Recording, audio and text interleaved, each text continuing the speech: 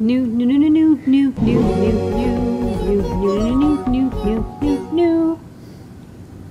products time. Okay. Okay. First up. First up, we have an updated product. So it's updated enough. I put it in the new product video. We've had these battery packs for a while. They're great for powering your single board Linux computers. You can recharge them. They provide a good 2 amp output, which is needed for Raspberry Pi computers and such. You can charge them up. And this one has been updated to now be 5,000 milliamp hours instead of 4,000. Also has this handy button on the side that when you press it, it'll light up the 4 LEDs to tell you the battery life. So do you want me to go to the overhead for that? Yeah, I can just show it off real fast. But yeah, so it's got this thing. You can see it's now 3/4 of the way charged. You charge it over MicroSD. You have USB 2 amp out. And I think if you hold the button down, this turns into a flashlight. Yeah, you can, I don't know. Not so useful. But it's really great for powering Linux computers. Not great for microcontrollers because if you have a low enough draw, it'll automatically turn off. So much better for high draw devices. Okay. What's next? Next up, we have another updated product, but again, it's fairly updated-ish enough that I wanted to point it out. There's 1.5-inch TFT displays. This is not a composite image. That's actually a photo of what the TFT looks like, which is pretty good for a low-cost TFT display. Showing Adabot, and I'll have that demo running. And I've got it just running on a Metro. Over? Yeah. Let me see. I think it goes this way around.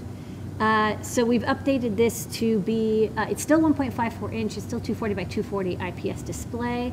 So it looks great, and it has great angle visibility as well. We added a TE pin, so a lot of people wanted a Terra enable output. There is now a pin you can access for the TE output. It's the same chipset and size as before. However, the screen, we did have to move the holes a little bit to make room for this slightly different size screen. So the physical shape has changed, but the code is identical. So you can use this wherever you'd like with your ST7789, works with our GFX library and in CircuitPython as well. Okay. Next up, we have AdaBoxes in stock. We just, a few months ago, shipped our AdaBox 12, which was PyGamer, which is an all-in-one gaming platform you can use with MakeCode Arcade.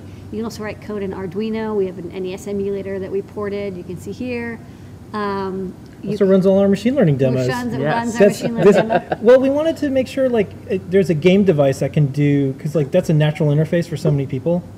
So yeah. People know it's like, oh, a joystick and 2 buttons. Yeah, they know what it means. They know right away what to do with it. And so this AdaBox is chock full of goodies that would let you take advantage of this cool gaming platform that we designed.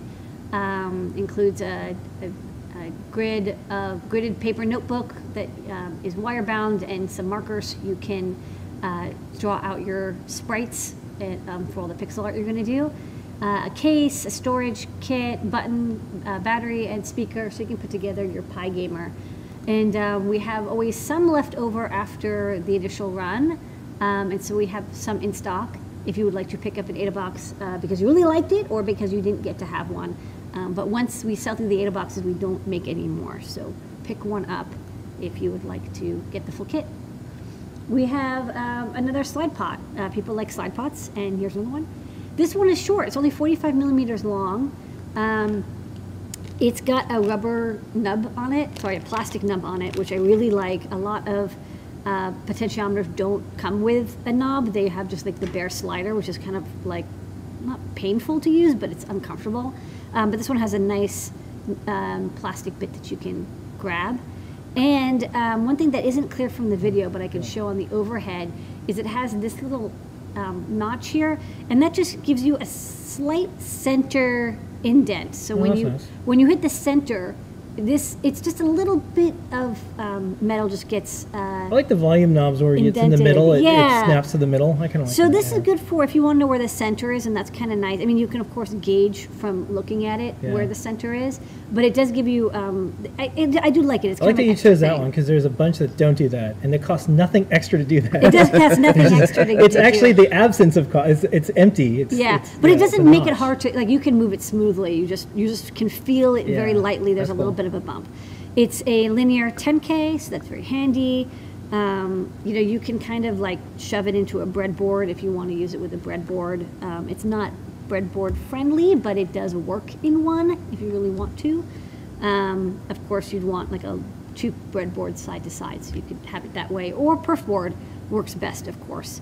But it's simple, effective, and yeah, it's got all the niceties. It's got the middle indent, and it's got this nice rubber plastic knob. I keep saying rubber because it looks rubber, but it's plastic. Okay. Slidey. What is this? I saw this go into the store. Yeah, so this is actually it's a two-parter, and we're going to also have a kit for everything soon. Do you want me to show both? Or how do you want to do this? Yeah, let's just go to the next one. So it's a add-on for the Raspberry Pi computer, Raspberry Pi 3, and it's a RAK wireless LoRa concentrator hat. So basically, we have a LoRa bonnet that works very well with the Raspberry Pi that lets you do one channel of LoRa communication. LoRa is a multi-kilometer range wireless radio protocol that doesn't have Wi-Fi. It's not like Wi-Fi or cellular. You don't have to pay to use it, but it's not super high bandwidth, and it's kind of very bare bones. You just sort of send packets back and forth. But the good news is it's great for sensor nodes. If you have a couple dozen or even 100 small, low-cost, low-power wireless sensor nodes, LoRa is a great protocol to use because unlike cellular, you don't have to pay a monthly fee, and unlike Wi-Fi, it goes many kilometers. So I'll show the hat on the overhead since it's quite a thing.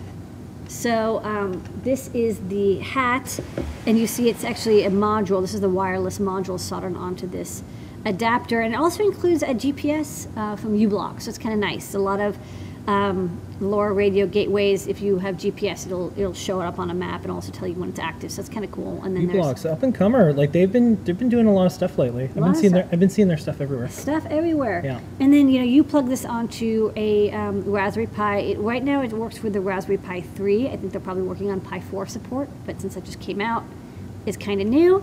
And then you have two antennas, LoRa, and you get with this, it actually comes with antennas and adapter, so you have a LoRa and GPS.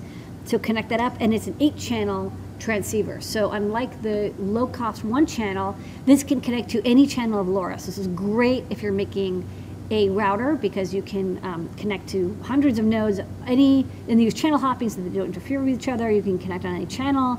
You don't have to do anything special customization, and then it works with the Things Network. So we have a Things Network router, but if you want to build one on a Raspberry Pi for some reason, there's a lot of reasons why you might want to have more control over your setup, or you just have a Raspberry Pi. We have the case, and we have the add-on kit. You probably want both because then you get a Raspberry Pi, plug this on, and then you want to put this in the case.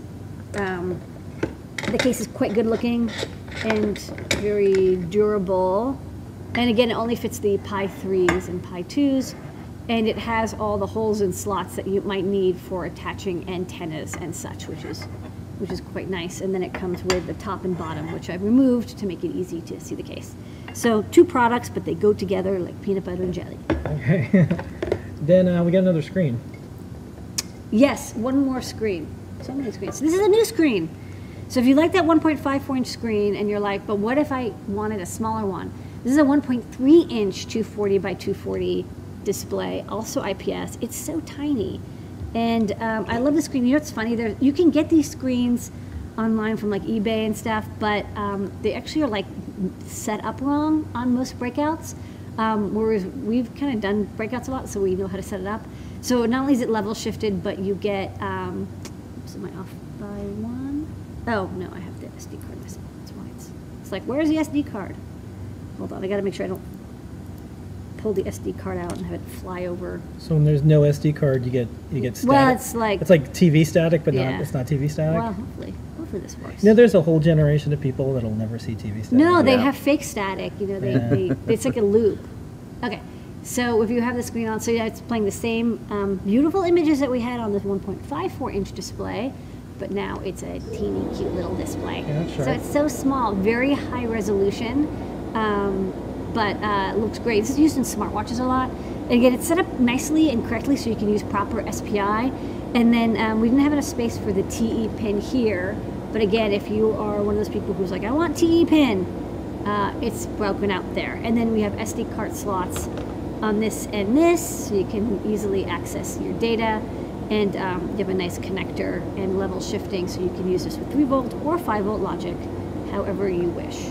So, same chip, same resolution, different sizes. Big sister, little sister. Hi! We're friends. And the star of the show tonight, besides our community, Pete, and more, is Gizmo. That's right. Gizmo. It's our first Gizmo. Yeah. You wanted a name this for be? what do we call things that plug into circuit playgrounds? Gizmos. So we got the, we don't know why I came up with this name, but we did. So this is a solderless add-on for the Circuit Playground Express. You can even use it with the Bluetooth one coming out. And it's got these pre-soldered standoffs that are M3 compatible. So you just need some M3 screws you can find at any hardware store. And you can bolt it on. You can even screw through, like the threads go all the way through. So if you wanted to keep this going up and then maybe connect something else to it, you could do that too. But here I have an example of, let's say you want to connect your barometric pressure or humidity sensor. Or maybe you want to connect one of these little OLEDs or TFT displays. Whatever you like. You have a little prototyping area. Let me grab one that is unassembled so I can show the bottom. So the bottom has your standard perfored design. And these are little protectors. When you pick and place them, they come with these protectors that you then have to just peel off. They just come right off. I know it's just like around Perma-Proto, but this is my favorite new product. Yeah, it's just cute. I'm just like, It's cute. Yeah, it's got the silk screen. It's got the red and blue. So this is a 3-volt line and the ground line, and then it's got the breadboard, ish design here. And then there's a couple like freestanding holes. I figured if you had a weird connector or something. It's a round breadboard for like circuit playgrounds. And then you got all the pins are broken out, and then it tells you how to connect it. And then, you just use screws. So in this case, it's just I²C, so I was lazy. I only put in 4 screws.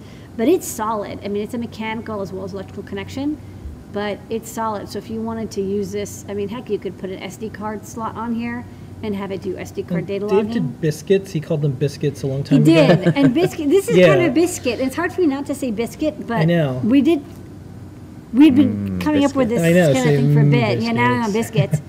But we thought Gizmo, I think because it was like a little plaything. Yeah, we thought they looked like gizmos. Like, oh, look at these cute little gizmos. It's a little gizmo you attach. So we'll have other gizmos coming soon, but this is the first one. It's a Proto Gizmo. I think will be very helpful for people who want to add more circuitry, can do a little bit of soldering, and they want it to be permanently or semi-permanently attached. So you can unscrew it and recycle it for later. But nice and durable. These are really cool pick-and-place standoffs, too. These are super neat. They just pick and place on, reflow them, and like you can't get these off. These are like super permanent. Yeah. These are like the strongest thing in the world. This is like the teeth-destroying Gizmo biscuit. Okay, so that's the new products. All right, and that's the new product. All right, you want to do a recap? Yep.